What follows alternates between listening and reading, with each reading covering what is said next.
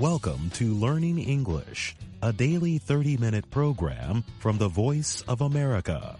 I'm Jonathan Evans. And I'm Ashley Thompson. This program is aimed at English learners, so we speak a little slower and we use words and phrases especially written for people learning English.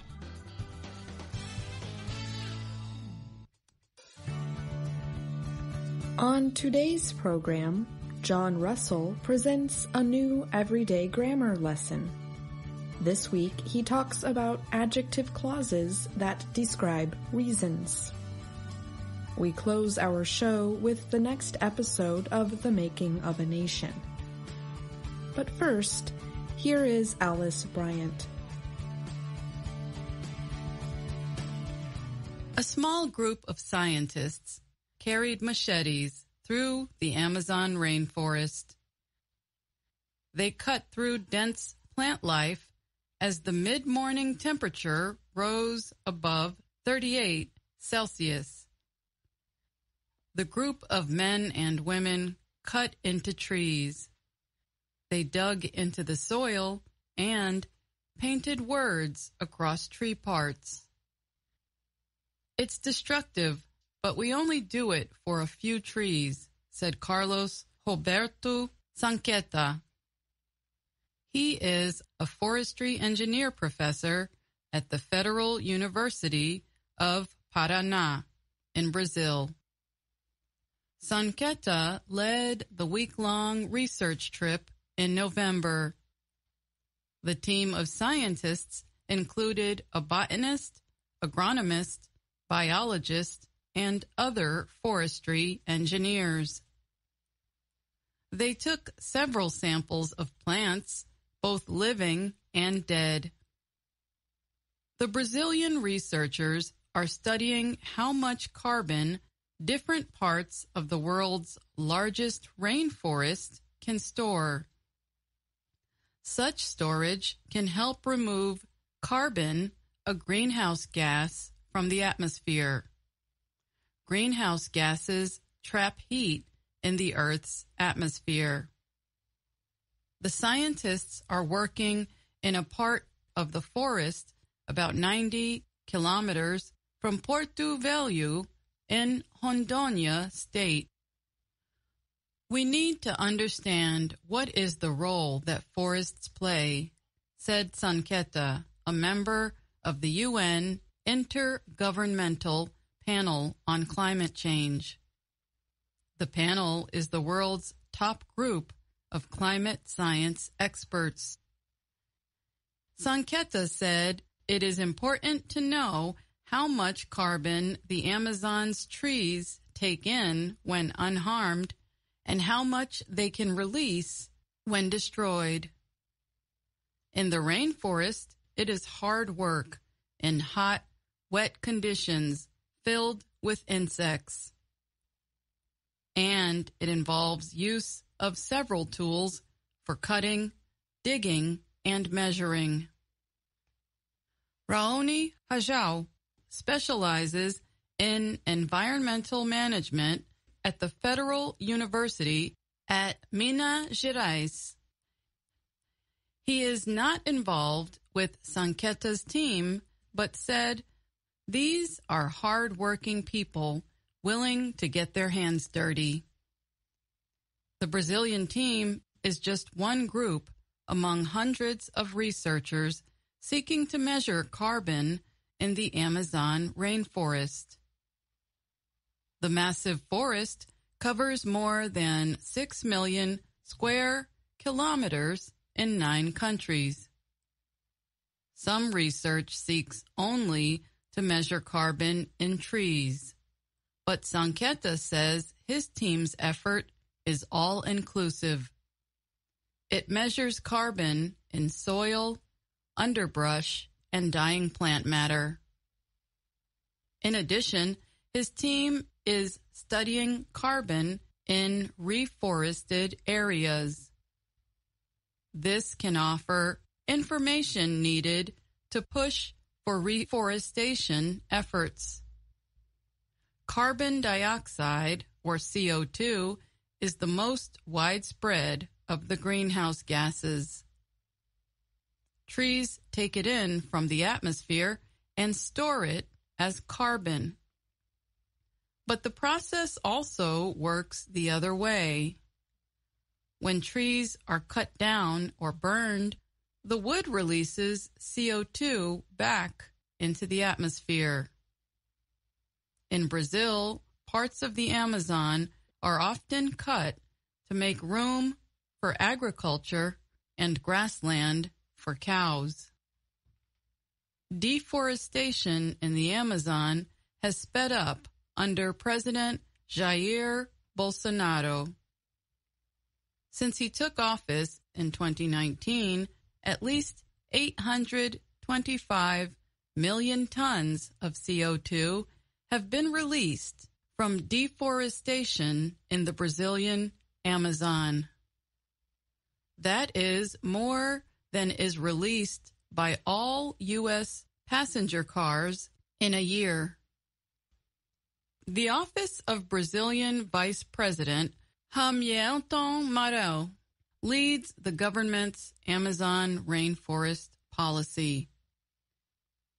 In a statement, the office said the rise in deforestation happened before the current leadership. It also said the government has been working hard to end destructive mining and lumber trafficking. Central to dealing with the climate threat is the need to improve carbon measuring methods for more exact readings. Everyone wants this information, said Alexis Bastos, project leader of the nonprofit Rio Terra Study Center. The Brazilian organization provides financial support and several scientists to Sanqueta's team, which began its current line of research in 2016. Early findings show that planting a mix of Amazon species leads to better carbon storage than letting the area regrow naturally. But the findings also suggest that nothing is better than leaving forests untouched. 1 hectare of untouched Rondônia forest holds an average 176 tons of carbon based on Sanqueta's examination of Brazilian Science Ministry numbers. By comparison, a replanted hectare of forest, after 10 years, holds about 44 tons, and soy farms hold an average of only 2 tons. After the work, the samples were taken back to the laboratory. There, the team dried and weighed them before burning them. This lets them measure how much carbon is contained. The team measured samples from 20 pieces of land in November. The final goal is 100 pieces of land by later in 2021. I'm Alice Bryant.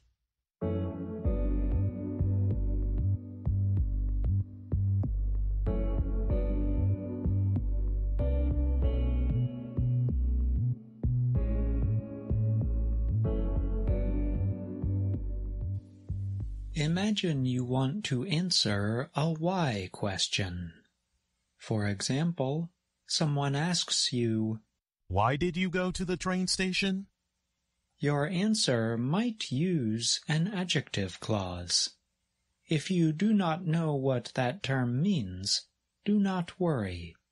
We will explain the idea in today's report. In this everyday grammar, we will explore adjective clauses that describe reasons. But first, we need to begin with a few definitions. What are clauses anyway? Clauses are groups of words that have a subject and a predicate. Consider this example. English grammar is fun. English grammar is the subject. Is fun is the predicate. Sometimes clauses are not complete sentences. Sometimes they play a part in a longer, more complex sentence. This is where we come to adjective clauses, also called relative clauses. Adjective clauses are clauses that act like an adjective.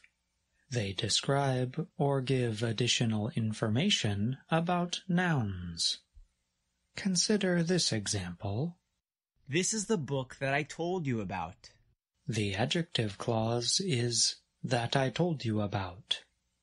It describes or gives more information about the noun book. Adjective clauses have many uses. They can describe nouns that refer to time, place, or reason. When describing reasons, Americans often use adjective clauses immediately after the noun reason. English speakers commonly use words such as why or that to begin these clauses, but sometimes they do not use any words at all. One common structure is the noun reason followed by an adjective clause that begins with the word why. Imagine a situation in which beginning science students try to find out why their experiment had unusual results. Perhaps one of them finds that the measurement tools have not been cleaned. He or she might say, "This may be the reason why our results were unusual." The adjective clause begins with the word why immediately after the noun reason. In a second common structure, there are no special words that begin the adjective clause after the word reason. Consider the question you heard at the beginning of this report. Why did you go to the train station? You could say, The only reason I went there was to meet my friend. or, The reason I went to the train station was to meet my friend. Popular music also has many examples of this structure. Consider these words from Shania Twain. You might hear a third structure, the noun reason followed by an adjective clause beginning with the word that. Think back to our example about the train station. Why did you go to the train station? You could say, The reason that I went there was to meet my friend. You will hear English speakers use all of the structures that we talked about today. Sometimes you will hear them use two or more of the structures that we have talked about in the same song, speech, or discussion. Let's listen to a few words from Callum Scott's song, You Are the Reason. Note that Scott does not use a special word between the word reason and the words I'm losing my sleep. Let's listen to a few more words from Scott's song. You might be wondering why Scott used the word that in this example. In the other example, after all, he did not use any special word at all. There are a few possible explanations. The songwriter could have used that because it sounded better. Or possibly the songwriter did not want to repeat the exact same grammatical structure throughout the song. The next time you listen to music or shows in English, listen for how speakers describe reasons. Take note of when they use the word reason and when they use adjective clauses to describe it. With time and practice, you will use adjective clauses with great ease. I'm John Russell.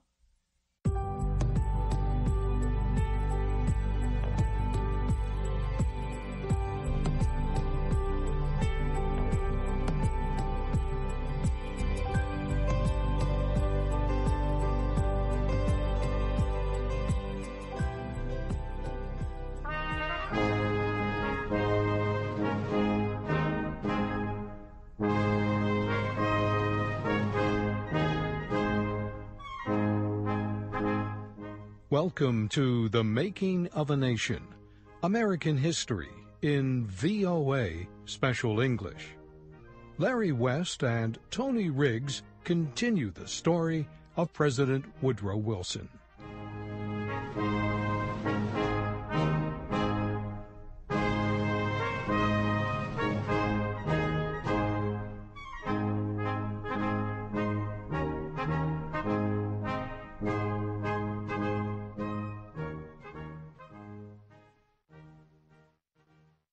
In 1917, Europe was at war. It was the conflict known as World War I.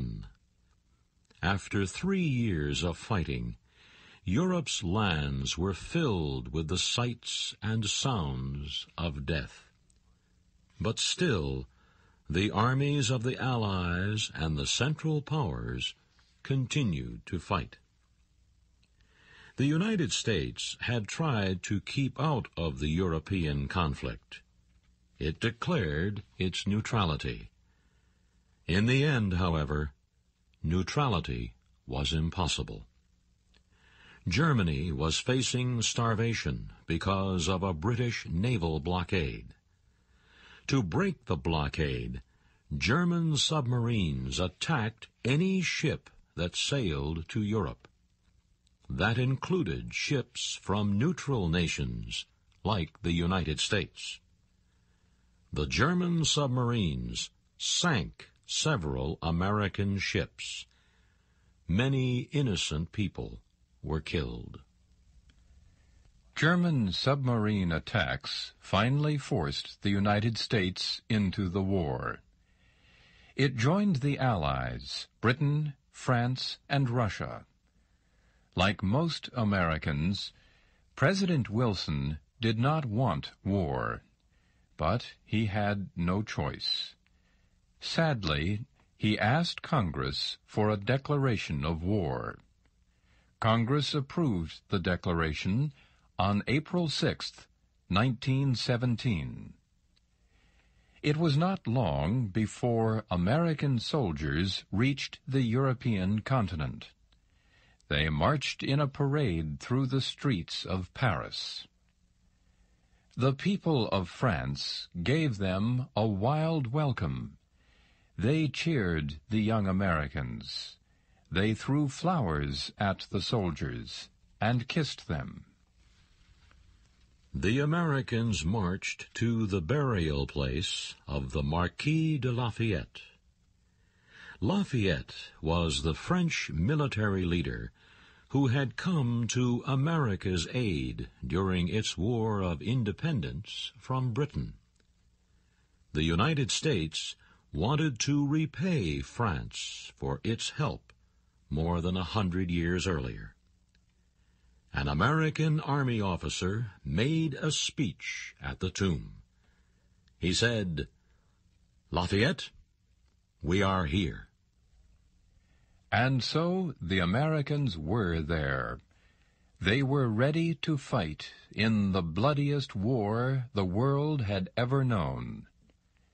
Week by week, more American troops arrived.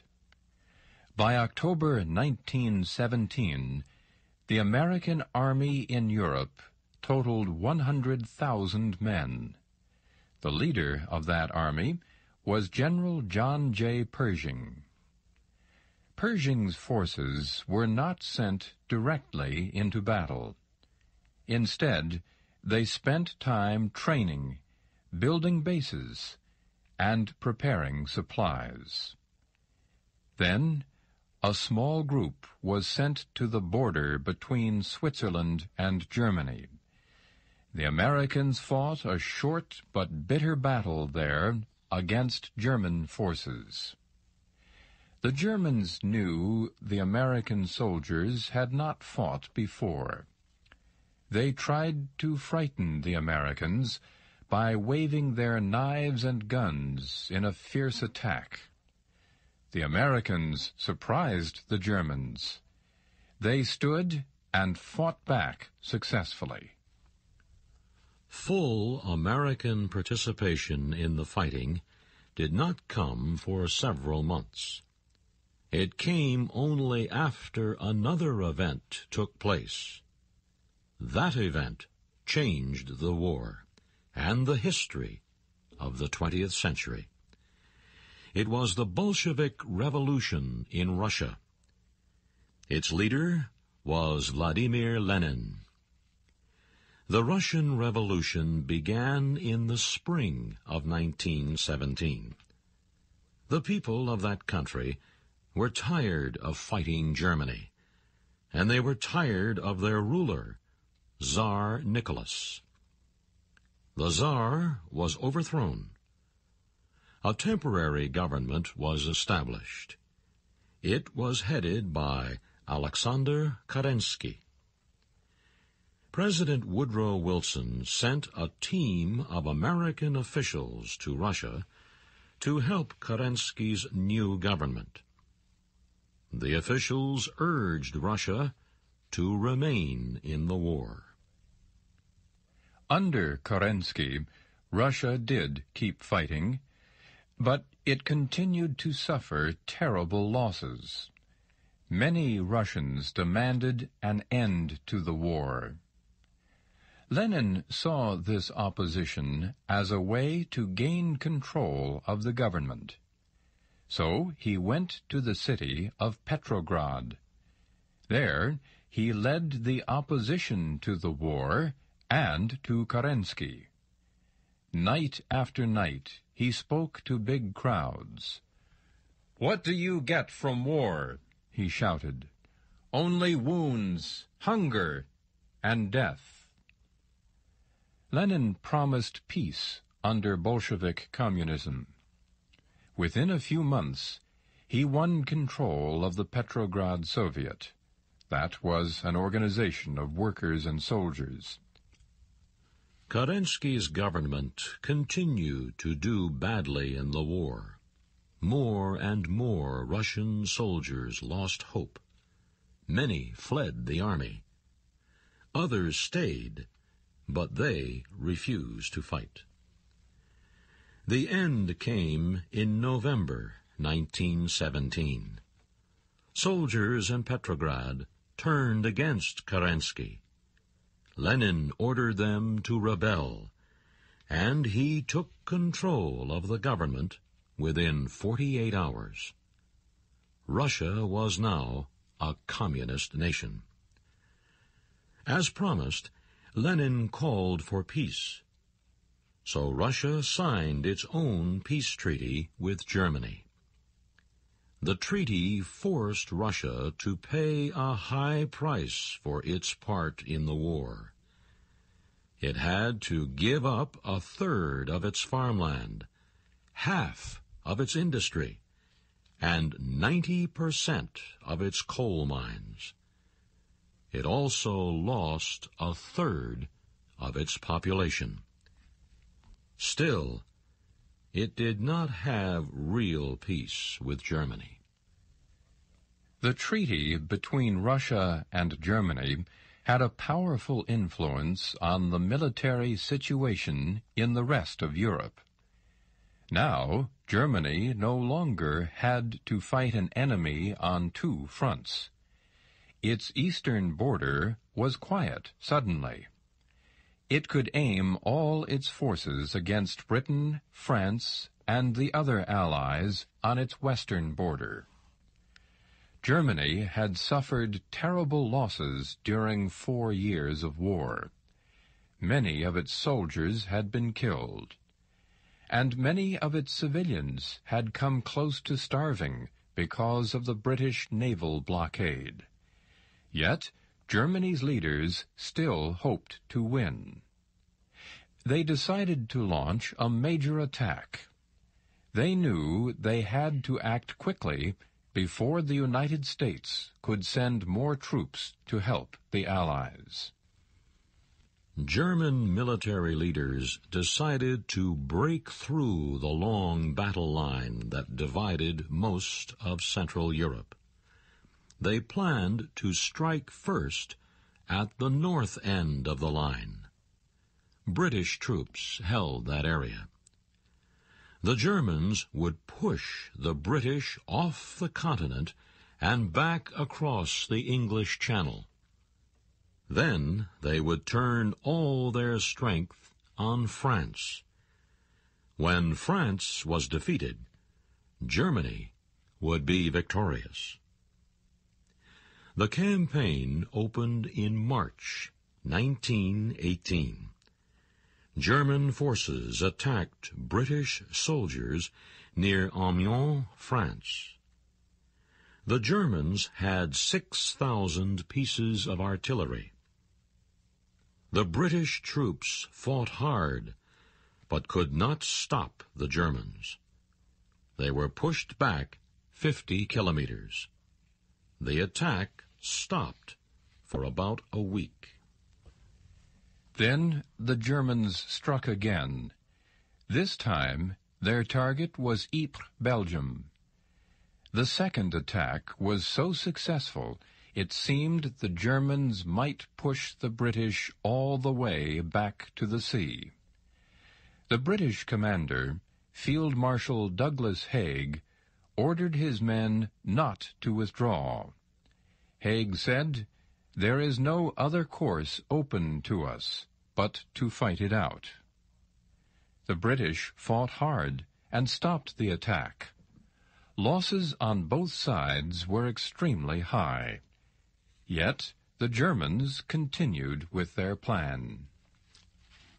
Their next attack was northeast of Paris in May.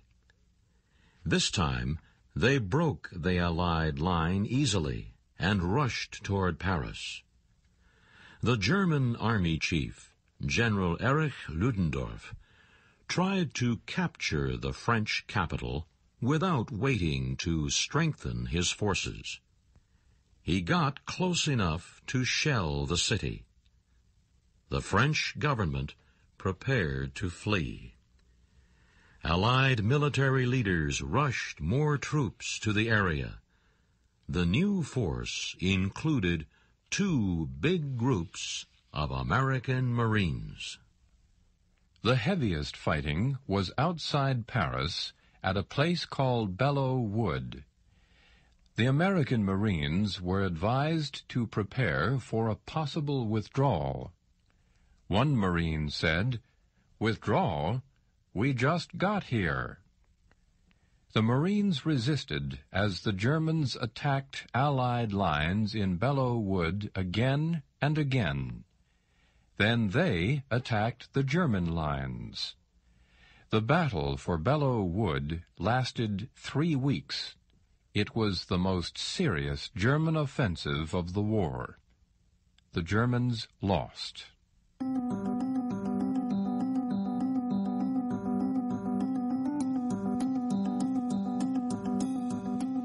And that's our program for today. Listen again tomorrow to learn English through stories from around the world. I'm Jonathan Evans. And I'm Ashley Thompson.